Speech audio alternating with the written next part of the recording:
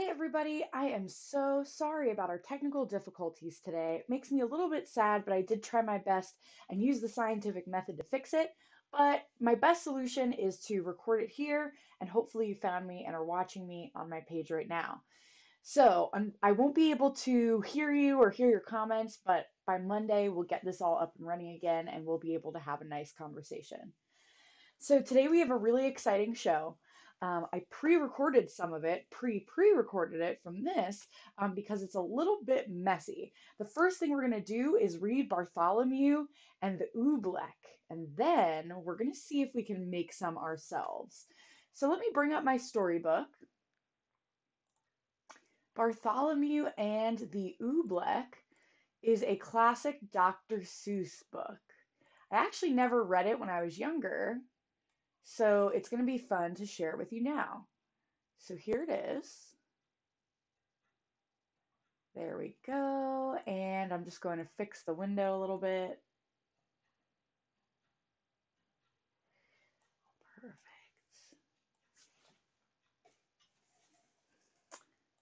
Okay, Bartholomew and the Oobleck by Dr. Seuss. And it looks like we got this scanned by the Boston Public Library. Thanks, Boston Public Library. Oh my goodness, that's so silly. Bartholomew and the Oobleck, written and illustrated by Dr. Seuss, a Random House, New York publishing book.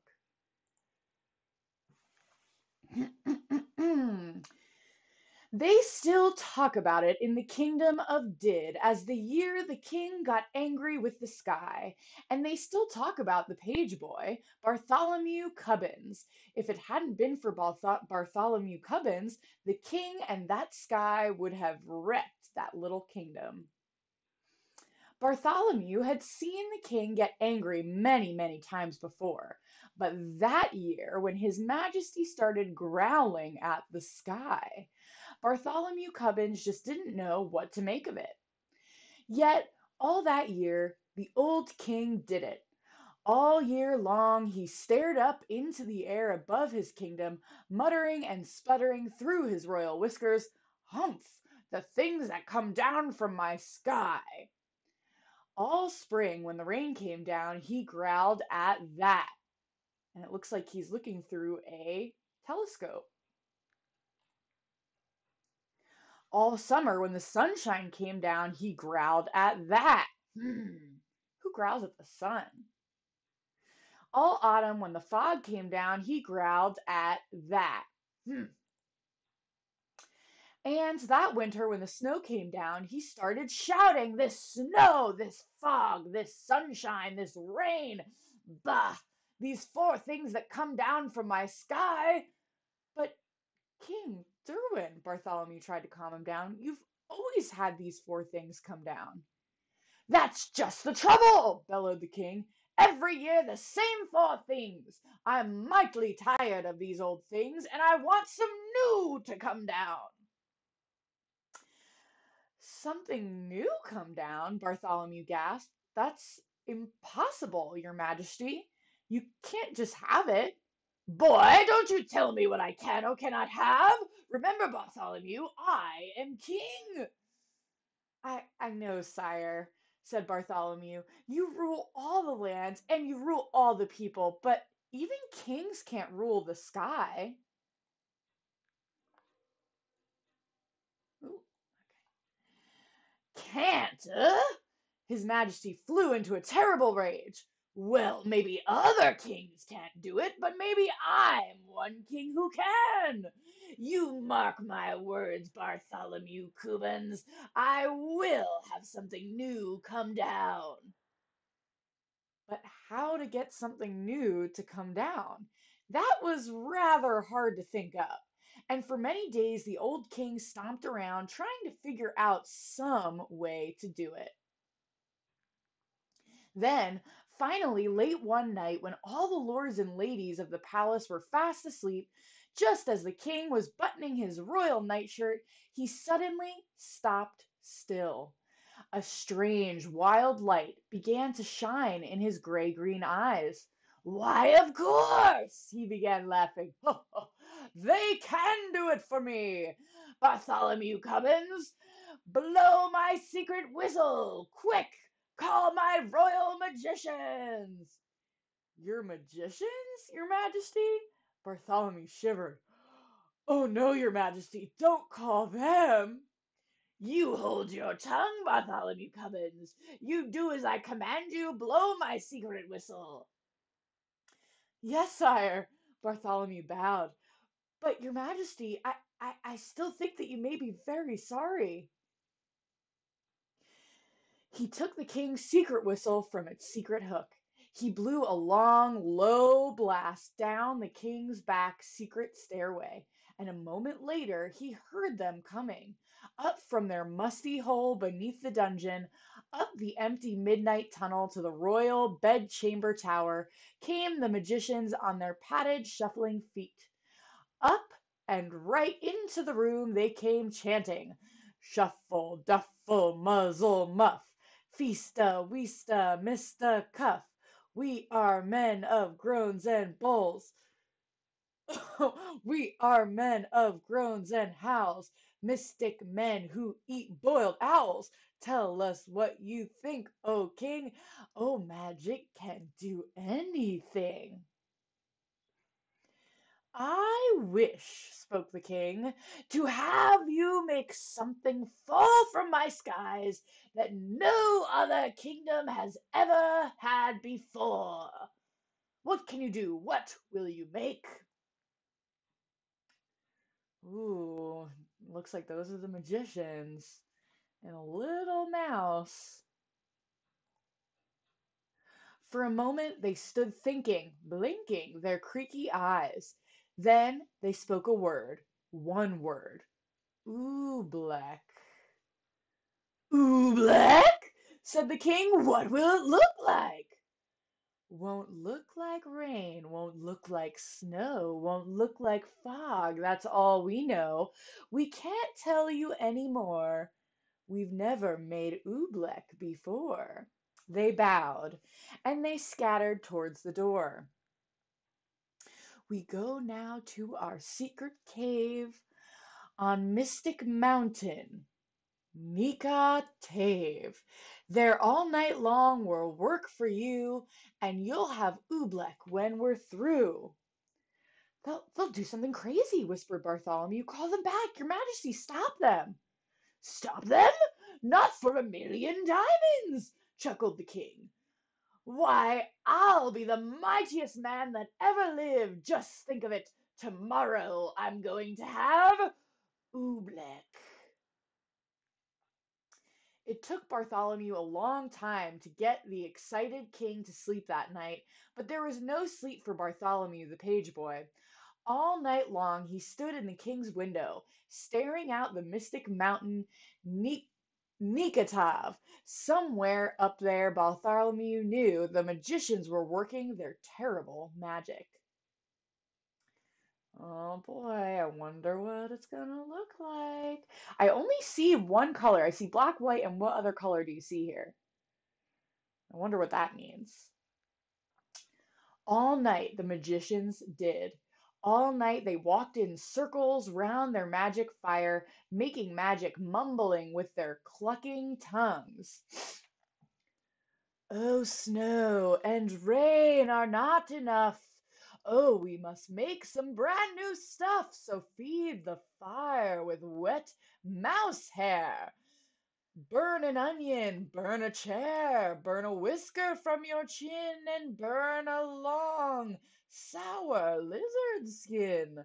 Burn yellow twigs and burn red rust, and burn a stocking full of dust.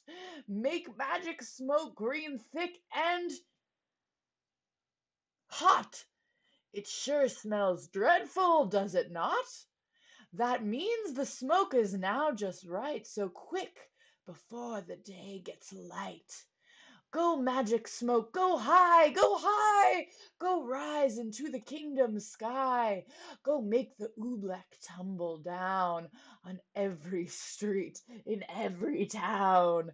Go make the windows oobleck falls. Oh, bring down Oobleck on us all. Dawn was just breaking, and Bartholomew was standing, trembling, watching at the bedchamber window. But now, as the sun rose, Bartholomew smiled. Those silly magicians hadn't done a thing. Then, suddenly, Bartholomew Cubbins stopped smiling when he was he seeing things? No, there was something strange up in the sky. At first, it seemed like a little greenish cloud, just a wisp of greenish steam, but now it was coming lower, closer, down towards the fields and farms and houses on the sleeping little kingdom. It was swirling around the topmost turrets of the palace. Tiny little greenish specks were shimmering in the air right over his head. Queer little greenish blobs just about the size of grape seeds. He stretched out his hand. He started to catch one. Then he pulled his hand back. There was something frightening about those blobs. Bartholomew slammed the window shut. Wake up, Your Majesty, he shouted. Your oobleck, it's falling. Can you make that face that the king's making? The king sprang out of his royal bed sheets. By my royal whiskers it is, he cried. Oh, that beautiful oobleck, it's mine. Oh, mine. I don't like the looks of those blobs, sire, said Bartholomew. They're coming down now as greenish peanuts. The bigger the better, laughed the king. Oh, what a day! I'm going to make it a holiday. I want every man, woman, and child in my kingdom to go out and dance in my glorious oobleck. Out in that stuff? Asked Bartholomew. Do you really think it's safe, sire? Stop asking foolish questions, snapped the king. Boy, you run to my royal bell tower, wake my royal bell ringer, tell him to ring the great holiday bell. For a moment, Bartholomew Cubbins didn't move. Run! Barked the king. Bartholomew ran. Across the sleeping palace, Bartholomew ran. Then up the ladder of the high bell tower, he climbed to the bell ringer's little cubbyhole in the belfry. Ring your bell! Oh no, ring your bell, he called. His Majesty the King proclaims today is a holiday. The old man crawled out of his cot. He grabbed the bell rope. What's the holiday for, Bartholomew? You'll find out soon enough, said Bartholomew. The bell ringer yanked the rope. Nothing happened. He yanked it harder. Still, nothing happened. Heh, what is wrong with my bell? He muttered. Let me take a look inside. He poked his head out through the little trap door. Merciful gracious, he gulped. What is that? All over my bell like greenish molasses. Not only your bell, Bartholomew cried. Look at the poor robin down there in the tree. She's stuck to her nest. She can't move a wing. That oobleck's gooey. It's gummy. It's like glue.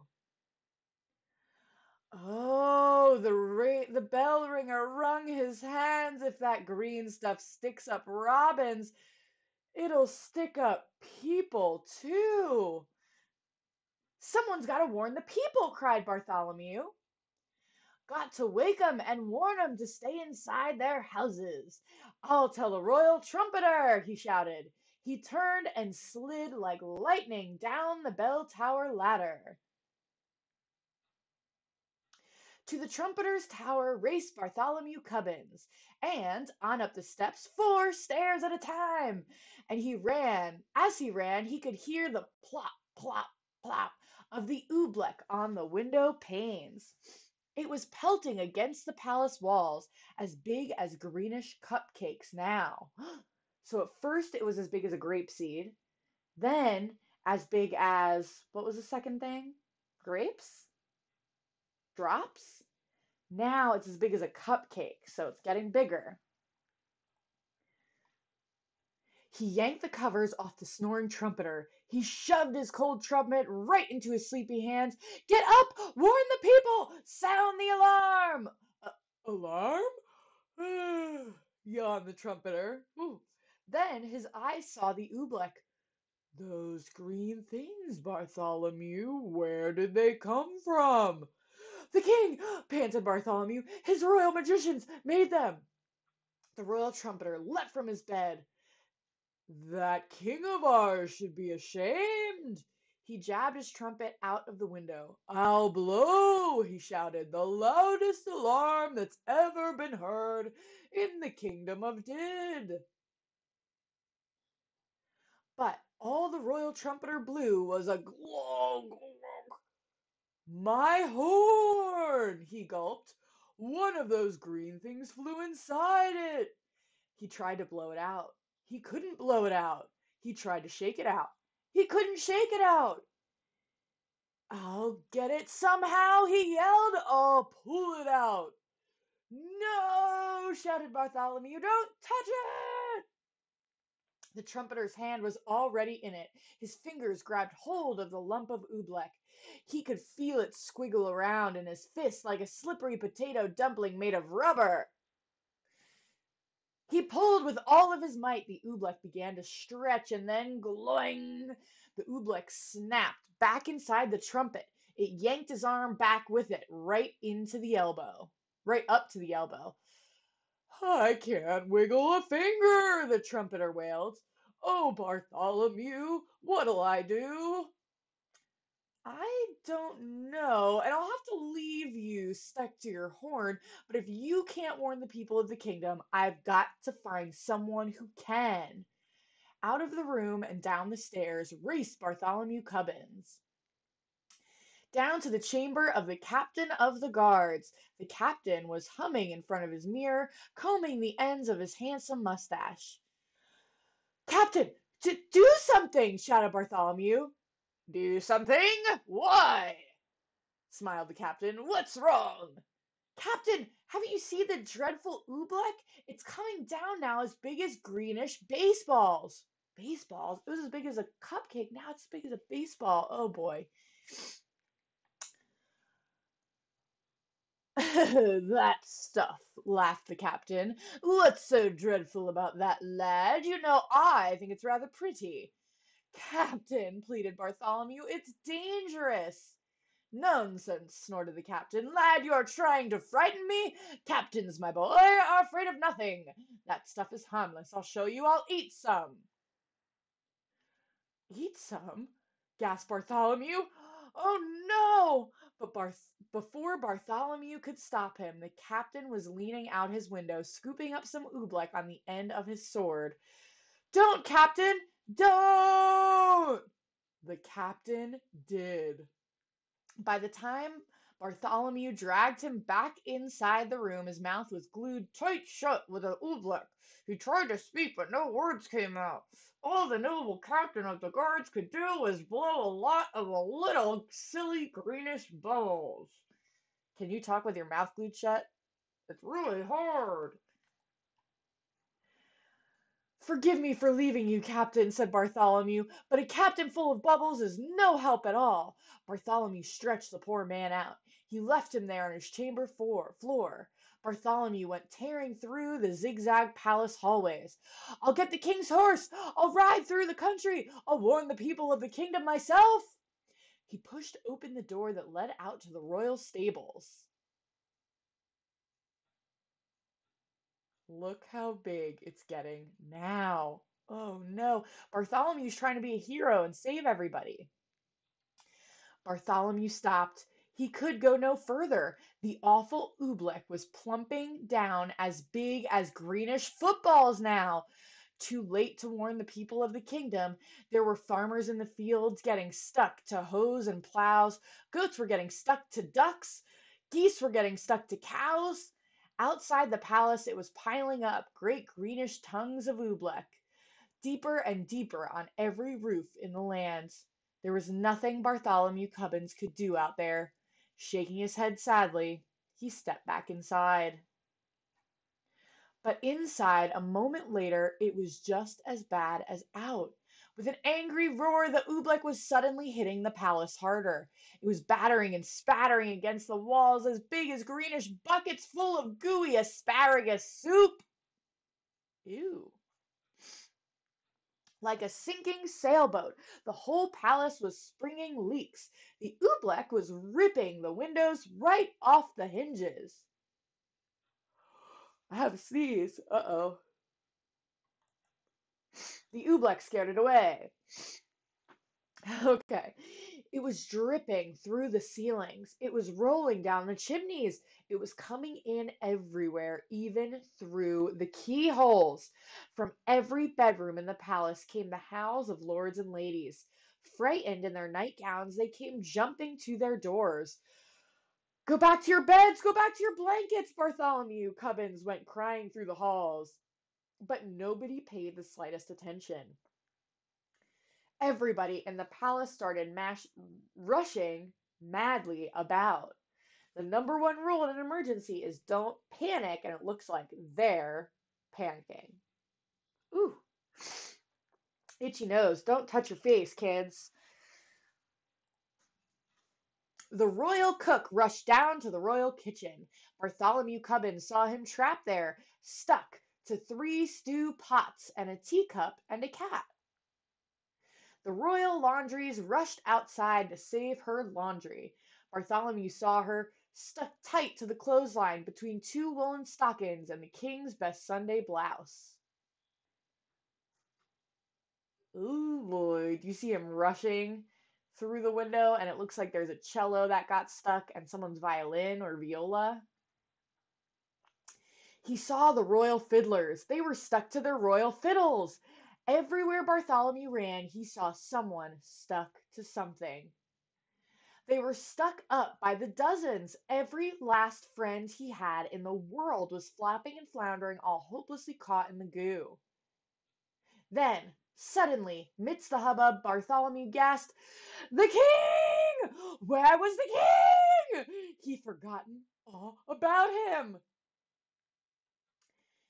It was in the throne room that Bartholomew found him. There he sat, old King Derwin, proud and mighty ruler of the kingdom of Did, trembling, shaking, helpless as a baby. His royal crown was stuck to his royal head. The seat of his royal pants were stuck to his royal throne. Oobleck was dripping from his royal eyebrows. It was oozing into his royal ears. "Fetch my magicians, Bartholomew!" he commanded. "Make them say some magic words. Make them stop the oobleck falling." Bartholomew shrugged his shoulders. "I can't fetch them, your majesty. Their cave on Mount Nikatav is buried deep in Oobleck." "Then I must think of some magic words," groaned the king. "Oh, what are those words those magicians say? Shuffle, duffle, muzzle, muff? That's all I can remember, and that's all I can remember, and they don't do any good. The oobleck keeps on falling harder." Yikes. Bartholomew Cubbins could hold his tongue no longer. "And it's going to keep on falling," he shouted, "until your whole great marble palace tumbles down. So don't waste your time saying foolish magic words. You ought to be saying some plain, simple words." "Simple words? What do you mean, boy?" "I mean," said Bartholomew, "this is all your fault. Now, the least you can do is say the simple words, 'I'm sorry.'" No one had ever talked to the king like this before. "What?" he bellowed. "Me? Me say I'm sorry? Kings never say I'm sorry, and I am the mightiest king in all the world." Bartholomew looked the king square in the eye. "You may be a mighty king," he said, "but you're sitting in Oobleck up to your chin, and so is everyone else in your land. And if you won't say you're sorry, then you're no sort of king at all." Bartholomew Cubbins turned his back. He started for the throne room door. But then Bartholomew heard a great deep sob. The old king was crying. "Come back, Bartholomew Cubbins. You're right. It is all my fault, and I am sorry.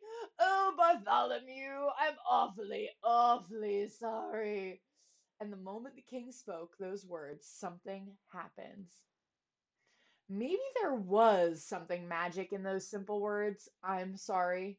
Maybe there was some simple magic in those simple words. It's all my fault. Maybe there was, and maybe there wasn't. But they say that as soon as the old king spoke them, the sun began to shine and fight its way through the storm. They say that the falling Oobleck blobs grew smaller and smaller and smaller. They say that all the oobleck that was stuck on the people and all the animals of the kingdom of Did just simply, quietly melted away. And then they say Bartholomew took the old king by the sleeve and led him up to the steps of the high bell tower. He put the bell rope into His Majesty's royal hands, and the king himself rang the holiday bell. Then the king proclaimed a brand new holiday in honor of the four perfect things that come down from the sky. The king now knew that those four old fashioned things, the rain, the sunshine, the fog, and the snow, were good enough for any king in the world, especially him, old King Derwin, King of Did. Oops. The end.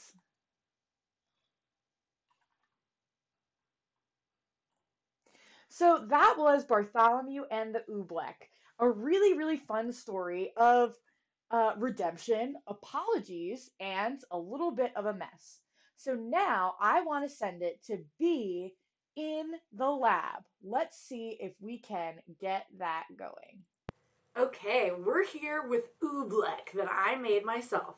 All you have to do is combine cornstarch and water, about a cup of cornstarch and a half a cup of water, and what you get is something called a non-Newtonian fluid. Okay, I'm going to talk That means over it. it I'm not acts a sure if you little can bit hear the differently audio or depending not. on the So, situation. what So when I I'm squeeze doing it like here is this, I I can combine feel a it's a hard little bit ball, of and as soon as I let cornstarch go of the and a pressure, little bit of water. It's a cup of it dry starts to cornstarch and a ooze, half a just like cup of Oobleck. water. You want to Now, make when you're sure doing that this you've got an experiment, you apron need to make on sure that you're and doing it staying over nice and some clean and newspaper. that I your took some grown-ups extra let you wrapping do paper from this. the So holidays, I set up some and extra you'll gift notice that wrap when you over an try to roll it ottoman. I've got up a in your lunch tray, hands, it's a and solid. one of It my forms favorite into a versatile ball. containers, But my when you Aldi try mini to, eclairs. when you take the pressure off of it, So it this is turns really into fun. a You liquid. can fill up So a really watch big as container with I it and put try it to in my walk hands over here. it, but I'm doing this inside, so I don't want to make too much of a mess. You don't have to use gloves. I just don't love getting my hands too messy, so I like to use my rubber gloves. And make sure that you're wearing a nice Now, you don't apron have just to like wear this. gloves. I wear gloves Now, if just it does because get I on the don't ground, love that's getting my okay, hands all because remember, it dirty, acts as a solid when and it there's makes the pressure. cleanup a little bit When there's easier. pressure on it. So if you like If it push it does get together, it'll on be easy to anything, get it's up just and get out. cornstarch, so it will come off, but it does look So a little like experiment with chalk. this. See what happens. And don't forget, the only difference between messing Ew, around watch and it doing drip science down. is You'll see just writing how it heavy down. the oobleck So make was sure on you write down everybody all of your that notes when when it you're was done your raining down. experiment and get your messy gloves off. Ooh, black. Ew. Okay, kids, so only do this at home if your grown-ups Ew. say it's okay. Oops. Only if your grown-ups say it is okay. Now, I would like to show you a video about the four states of matter. So let's check that out.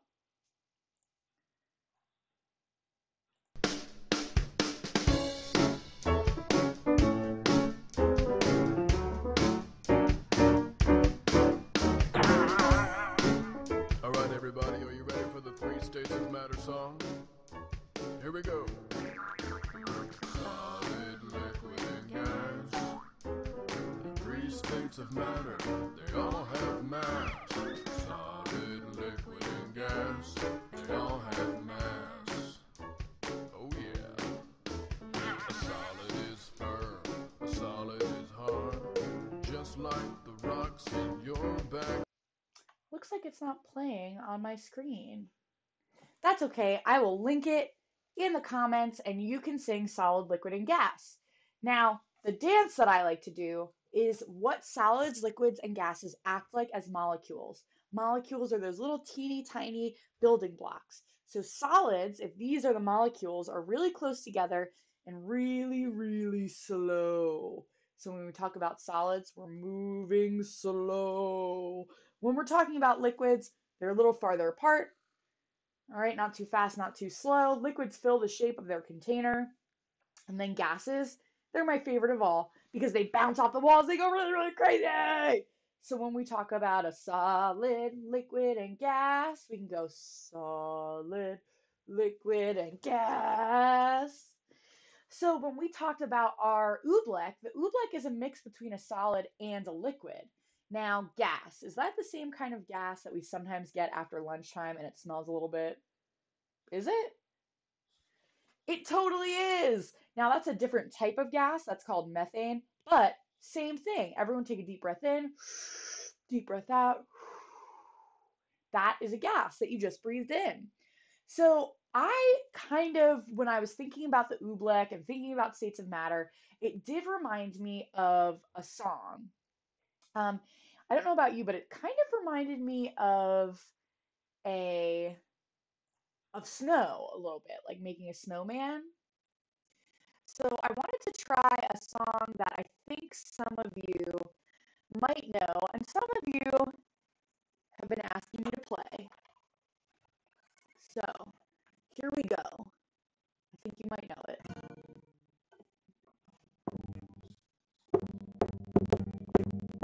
Do you want to build a snowman? Come on, let's go and play. I never see you anymore. Come on out the door. It's like you've gone away. All right, we'll start that over. Here we go. We're gonna start lower. Do you want to build a snowman? Okay, here we go. Do you want to build a snowman? Come on, let's go and play. I never see you anymore. Come on out the door, it's like you've gone away. We used to be best buddies, and now we're not. I wish you'd tell me why.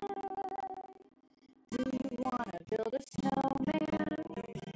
It doesn't have to be a snowman. Okay, bye. Do you want to build a snowman? We'll ride our bike around the hall. I think some company is overdue. I started talking to the pictures on the walls. It's getting a little lonely. All these empty rooms, just watching the hours tick by.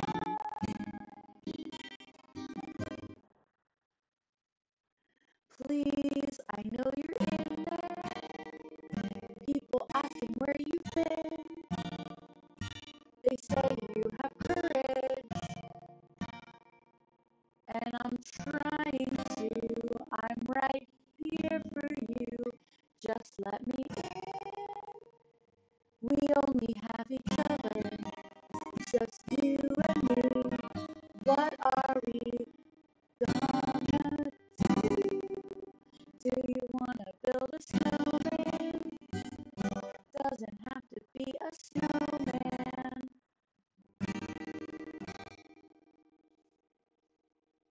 Well, it looks like I might need some practice, but practice makes perfect. So thanks for singing along with me, and make sure you send me videos of you singing this song so that I can use it for practice. So that was Do You Want to Build an Oobleck Snowman? Okay, now we've got some more exciting shows up next week, Monday, Wednesday, Friday at 2 p.m. We're going to get it back up and running for real live this time. Monday is going to be Space Day, and we are going to be following Miss Frizzle, my role model, throughout the solar system. I even got this really cool, this is an old McDonald's toy back when they were like awesome and educational, and we're going to track ourselves through the solar system. And you know it's old because good old Pluto is on it. We'll talk about why Pluto is not technically a planet anymore. So if you want to learn more about Be the Scientist, go to www.bethescientist.com.